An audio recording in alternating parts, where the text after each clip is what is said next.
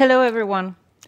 How to help people with single-sided deafness optimally continues to be a topic of debate within the hearing care industry.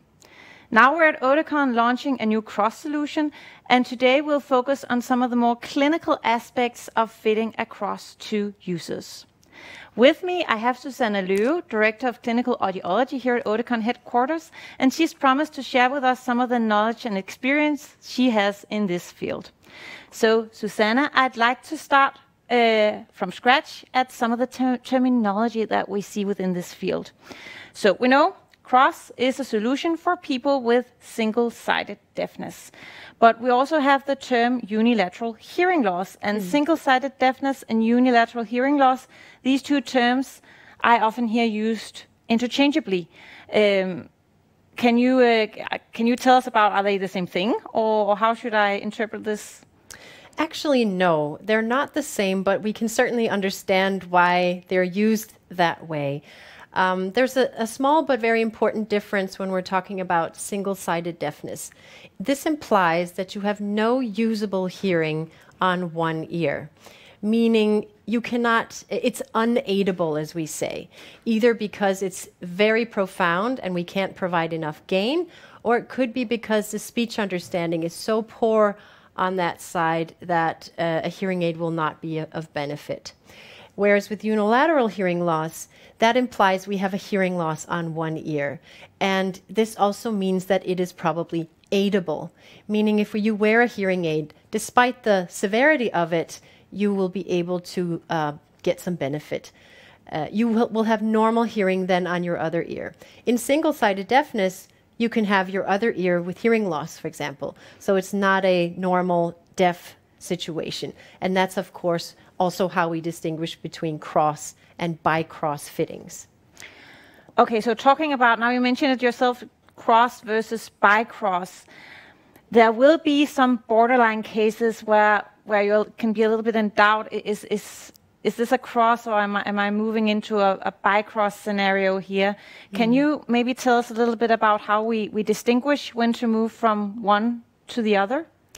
Yes, but actually, if you look in literature, it's not completely clear. There's a little bit of gray zone here. So let's say you have maybe just a little dip on your better ear. Do I choose CROS or Bicross? Genie will help you out there. We have some defaults, and they're based on our own studies and of user preference and what we could find in literature. And the rule here is that if you have 2 or more frequencies with thresholds below 25 dB or worse than 25 dB, it will default to a Bicross fitting. The hearing care professional can easily change that if they don't feel that this is the right solution. And you can also play around in the software and give them different options. For example, give them 2 programs, one with CROS and one with a Bicross setting, so they can try both and see what they prefer. There's also the feature in Genie called balance. So if the microphone is on the good ear side, that microphone will always be on, but you can determine or toggle between how much of the transmitted signal you want to come in and figure out if there's a specific balance need for your client.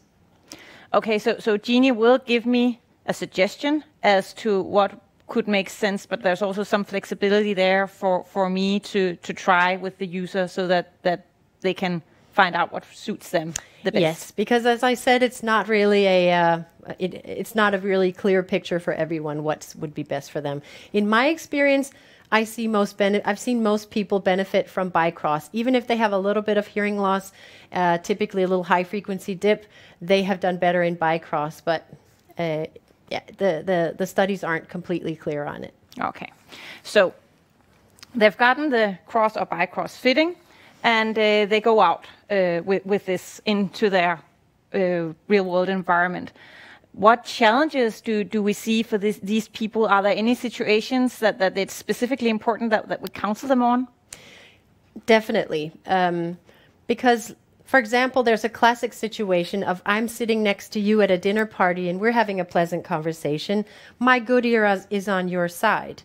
If I have single-sided deafness and this is my deaf ear, it's going to be transmitting sound from over here over to my good ear. Now, in this situation, that might not be optimal because what if I'm sitting next to another party of people, or there's other sounds that are kind of disturbing my conversation with you?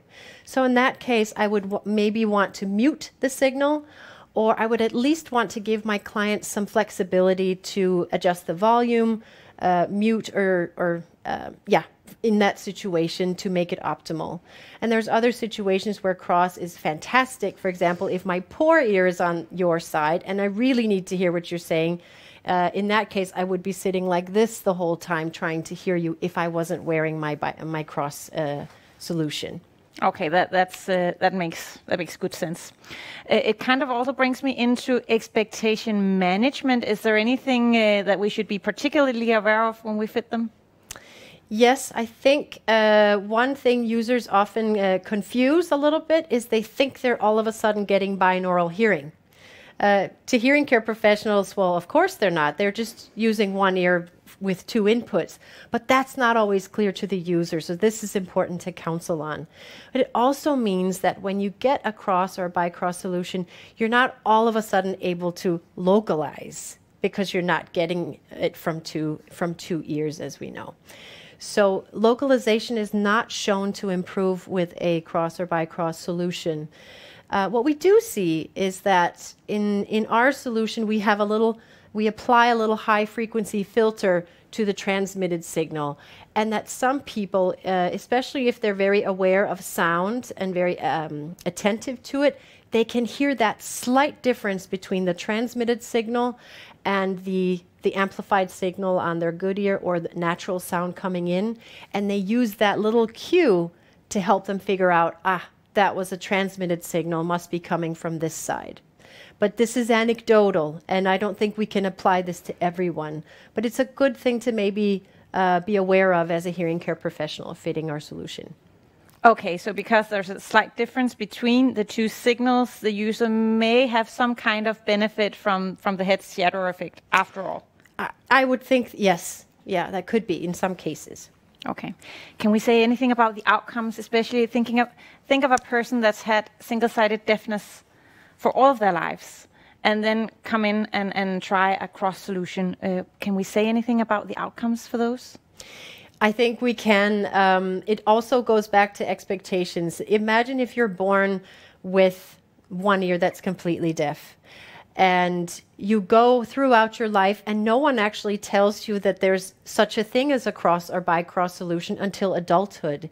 And unfortunately, this happens more often than we would like it to. They don't always see the light with a CROS solution because they have adapted. Their brains have adapted to hearing with one ear, and they have optimized that situation in the best way they could. Because they have one functioning ear, they do quite well. They know how to position themselves in situations where they know they need to hear. So they don't always see the benefit, but sometimes they do. So it's not completely straightforward. Whereas someone with sudden hearing loss, they tend to be very motivated to get as much hearing or as much back as they can.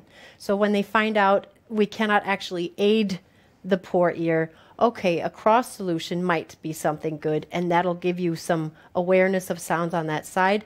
They want that to work, and so we often see that they keep their solution more. Okay, so their story kind of has an influence on the outcome, so to speak. Yeah. I'd like to talk a little bit about the Oticon solution, because we talk a lot about this dual streaming functionality that's in the devices. Why is that a good thing as a user to have that? Well, this is a solution that's been unique to Oticon CROS, because what we can do is we can stream two signals at the same time. The transmitted signal is through near-field magnetic induction, NFMI, and then you can also at the same time stream, for example, from a phone using Bluetooth Low Energy. With other solutions, once you start streaming from an outside device, the transmission signal stops because they can't do both at once. And so we thought, well, what could be the advantage of that? And as it turns out, there is. Because sometimes when you're streaming, you still need to be aware of your surroundings. You might be out in traffic. You may have something going on around you that you need to just have a cue when something changes or you need to be made aware of. And we can see that they gain this type of awareness towards speech when they have dual streaming. So that's one of the things we found when we studied this when the first CROS came out, and that's still the way we implement our CROS solution. Okay, so if I'm at home and I'm streaming from my phone, I'm in a phone call and my daughter calls me because she needs my attention, she knocked over a glass of water or whatever, I would still be able to hear her and give her my attention. Correct, and I think a good comparison here is with the Telecoil, which has been around forever. You've always been able to adjust the hearing aid to say, oh, I just want input from the Telecoil, or I want Telecoil plus microphone. And that's basically what dual streaming provides you, the option to have streaming while the microphone is still on. I think that's a great analogy. Thank you, Susanna, for coming and sharing all these great insights with us. I think this is very useful and straightforward. If you want to know more about the new CROS solution from Oticon, please contact your Oticon representative or visit our website. Thank you for watching.